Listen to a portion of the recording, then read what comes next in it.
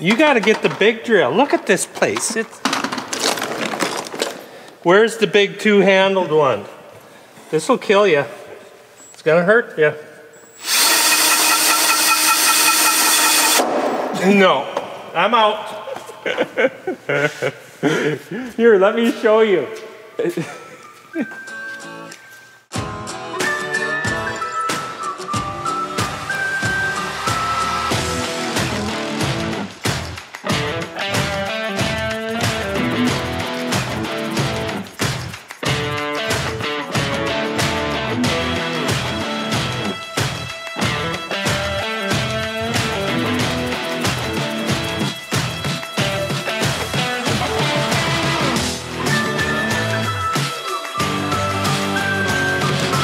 It sounds to me like Eric's trying to drill something again. I'm gonna have to have you do this. This actually really hurts my shoulder. If you can't see, more stuff showed up late last night for the spray tender trailer. This is the dash system. All the way from Canada it came. So we got a lot of... That's so loud! It's because you wreck all the drill bits. So we've got 2 tote decks. One's a tote cage, one's a tote deck, I believe is the technical term. I won't guarantee you that. A fill port, and these are really cool. I'm excited to experience these. These are air-powered chemical pumps, so that will fill into the express fill. From the totes that will be on top of this, plumb to that, plumb to the express fill. So we're working on getting it both, attempting to work on getting it bolted down, and then we got to reassemble that, or assemble that one and get that one in front of this one. You need help? I'm almost sure I've got a bone spur. Or it's just, pretty soon my arm's gonna just fall down and not even be connected anymore. It hurts so bad.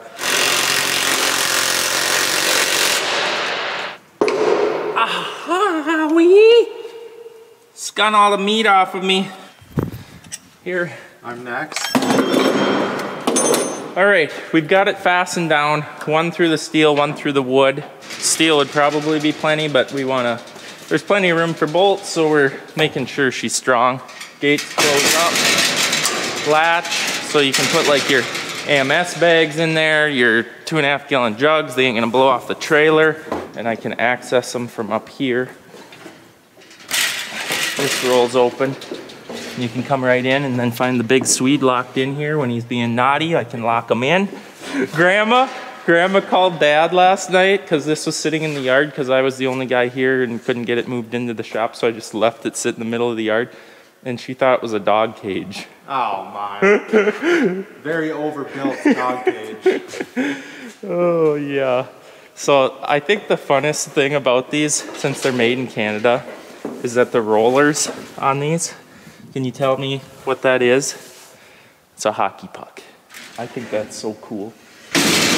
Okay, so the next tote deck is, the platform is gonna come out forward here. We're gonna have to move some stuff, but basically we put our totes up here, bulk chemical, Roundup, Enlist One, Liberty, whatever we're spraying at the time.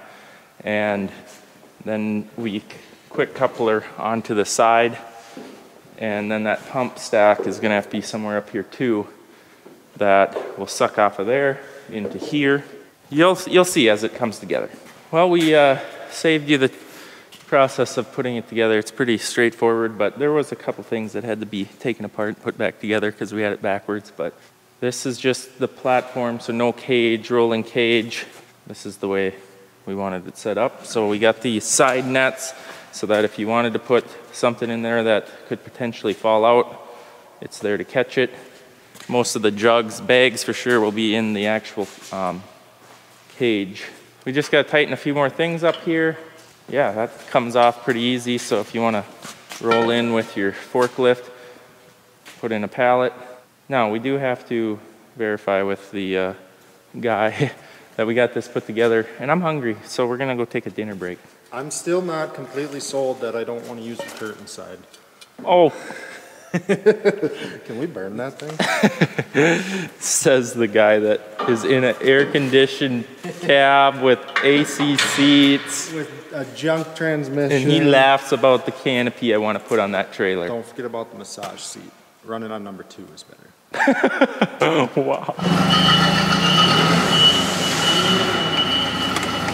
He's up on top to balance the unit. Actually, much easier. It's better than skating along next to the forklift, as long as the strap doesn't break.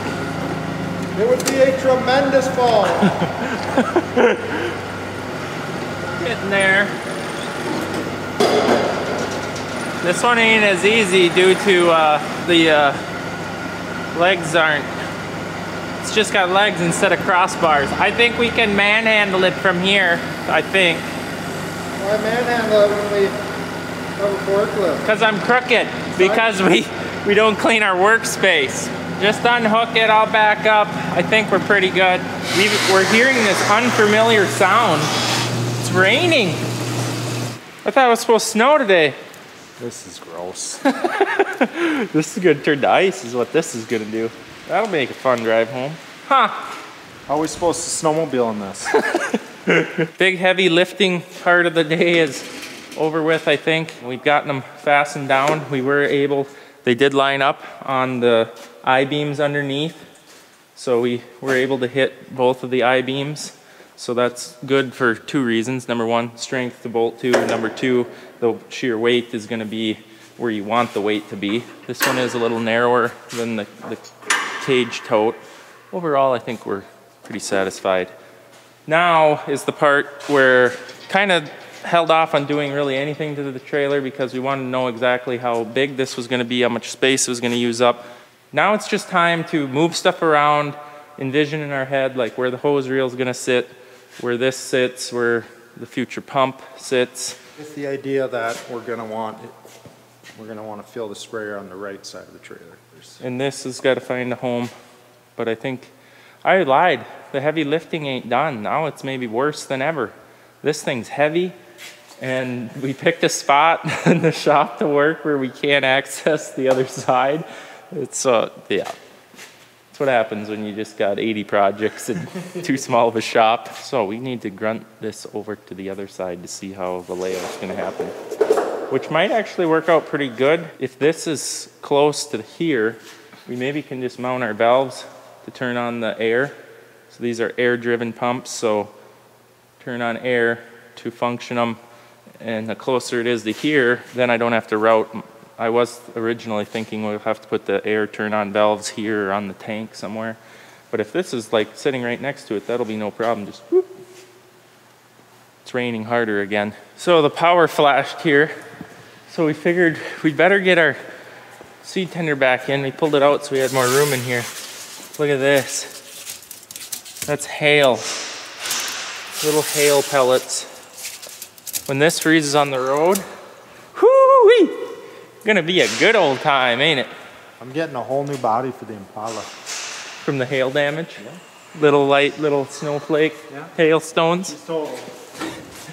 So we've got everything in here where I think we're gonna put it. We haven't bolted or fastened anything. This is very spendy, so don't tip that over. And express fill here. This is where we'll be coming out of the express fill. We're thinking we'll be coming out, going under the trailer because I do not want any hoses anywhere. There, she flashed again.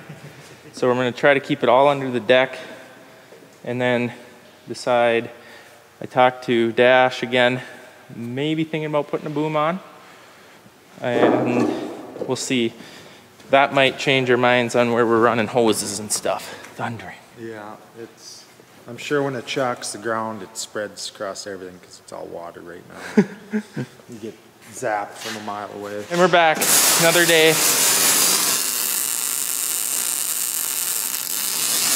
Back to the trailer build. So Brody's welding these brackets on, the express fill to control our air pump to fill chemical into here. I'm gonna have a meter under there. Basically, if I want this pump to run, I just will hit this, that'll supply air to there. Look at the professional little brackets Brody's made. I didn't make the brackets. Oh, that was Eric? That was Eric. So, I will have 4 pumps, 4 little valve or quarter turn valves to control that. It's coming together. Now I gotta somehow mount this underneath the floor here. And then I'm gonna have my fabricating team design some handles that go onto here that come up through the floor so I can control it from on top of the deck. It's gonna be nice. Brody loves to hear it, but he loves building and welding. All right, we got this mounted in place. Now is to route the hoses.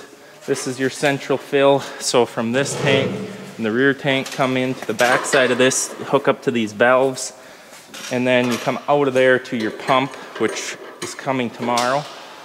And then we'll route those hoses, but we're gonna get the tanks hooked up to this first. So here comes the first wrestle with the 3-inch black hose of the trailer build project. Watch what you're aiming that thing, man. I'll just hold this. I need to come closer to me. Uh-oh. Uh-oh. There's not enough hose. It's going. I need Eric. Okay, I think we're on. We're good enough. First one out of many. We're gonna warm it on more. Warm it on more, warm it up more next time. It wasn't warm enough. Well, today was just tedious. Not much to film. We did get that mounted up, and the hose connected to that tank, and this hose is connected to the back tank, and then we ran out of fittings, which I did order some more from Farm Chem. I gotta go make another order because I gotta get flow meters for those pumps so I know how much I'm putting in there. So I'm gonna do that tonight, and then I'm gonna call it a night and start in again tomorrow. So I'm on farmchem.com right now. I'm going to order 4 FlowServe hose mounted meters. I want the hose mount, not the pump mount, so I'm gonna just connect it in there right on the tank. Getting a couple of fittings also. I'm gonna apply my discount code. So right here is where you add the coupon code, Larson 23. Gets you 5% off, and that's 5% off on anything on their website. So boom, order placed. It'll be here in a couple of days, hopefully. Normally they're really fast shipping. So just like that, that's done, and I can go home for the night, come back to this tomorrow. I believe the pump's showing up tomorrow, so we'll be able to figure out where we want to locate that at and how we're going to plumb that into the system. It's coming along pretty quick, but I just need all the stuff here. It's another snowstorm, and the delivery truck driver for our pump said, come meet me. I'm heading back to the loading dock. It's too bad. So we met him at the intersection. We picked up our new banjo pump off the back of the truck. And now we have to get it out of a box? Now we got to get it up on our trailer and figure out how we're going to plumb this in. Is this the DEF filter? I suppose these new ones have DEF. Yeah, gas engine. Plastic side. What is going on here?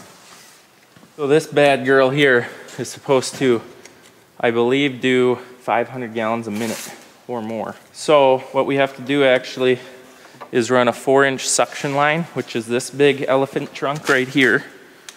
Needs to be plumbed up here. Pressure side is 3-inch because you can force water through, but sucking, it needs to have lots of flow. And then we got to cut holes in the trailer to get pipes from there to here, from here to there. Is there oil in it? It's always worth checking. It looks like it's never been ran. That's cool. Good thing we checked it. There's no oil. Nice. You know what causes me anxiety? This whole working zone. Look at this. Of just fittings and tools and Chet. and me. See, this will work. It's hanging off the side. Yeah. Okay, we're gonna take a hole saw, cut through the deck. And then we're coming up into here with the 4-inch hose. We gotta get over there. I cut a hole in the deck. And then Eric's like, you know, this goes straight up. Why don't we go up and over? But now I have a hole there, and I'd hate to be looking like a fool. Breathing room. Where's our gaskets? This Demco box used to be mounted right there. We took it off because we're gonna be coming out of this port over and up, and we didn't wanna mess around. So we took the storage box off. We can either remount that somewhere else, or we have a box for another project sometime in the future.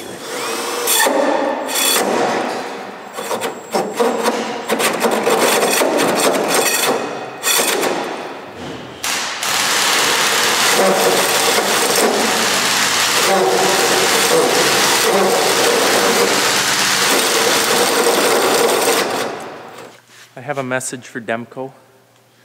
It's too high a quality wood. We need lesser quality. Doggo! That wasn't good. I better lock that bastard up. What are you doing to my trailer? Trying to put a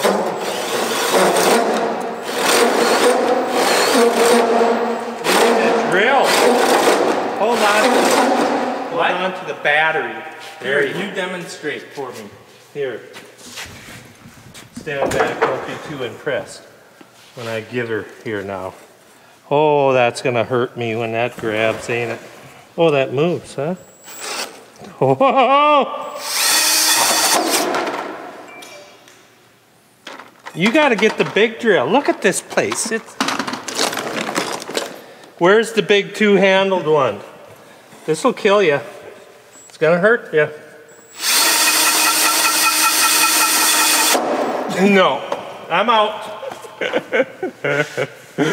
Here, let me show you.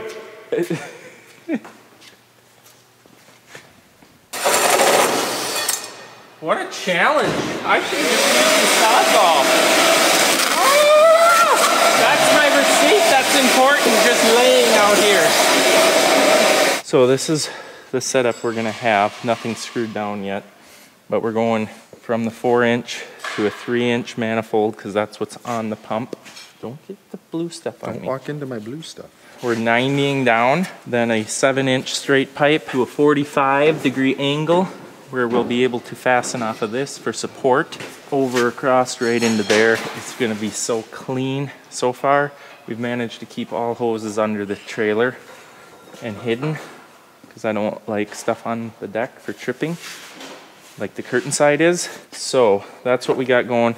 That will allow the best flow possible, I guess. They wanted it within, they wanted 4-inch within, well, as close as you could get it. But this is the closest I can get it and still look clean. Boy, I wish they could have seen that struggle. We put rubber in there just to try to minimize some vibration. Boy, that was difficult. Okay, we gotta go help Dougal. You having fun? It's the best. So if you can see how bent this bumper is from the deer. You ready? How heavy is this? It shouldn't be too heavy with two big guys like you. Okay, Right? yeah.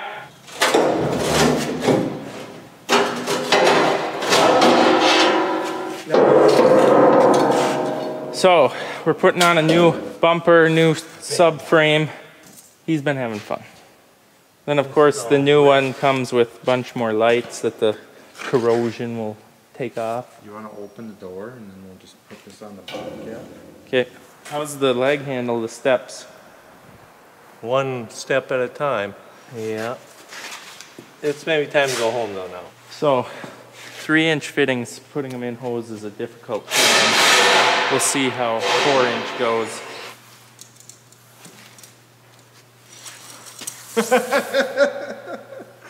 Are you kidding me? Oh, we should do 4-inch all the time. That was like a really pleasant surprise though. I didn't think I needed to lube that one up. Now the Vaseline will just cause it to blow it off. but there should never be pressure there because that's suction, so. Isn't that clean? Right up into the pump. Not sure, I put this on there. A lot of stuff I'm doing to this is forward thinking to winterization. So if we go up here and back down, I've got an air valve plumbed in over there. That's not where we're gonna blow the line out. That air valve is only for winterization. One time a year, it'll make it easy to pressurize. So if I close this, I'll be able to blow that whole system out the hose. And so a lot of this is just making sure we don't have to when it comes to winterizing, which we've done on other trailers. And I'm not saying we'll have this one perfect right away either, but it's like, oh, we should have used a cam lock there. We should have had one of these where we could took it apart. I want it as simple and easy, so less time maintaining for winter. Got this installed. I'm excited for the 500 gallons a minute that this banjo pump puts out. Excited that this project's under the way because don't look like it outside right now, but we are getting close to planting, so we need to get this wrapped up. Anyways, I think this is gonna be the end of the video. Stay tuned for more trailer upgrades. We got some more plumbing to do and more stuff that has to go on here, but I think for today, video is gonna be over. Appreciate you watching. We'll see you guys next time.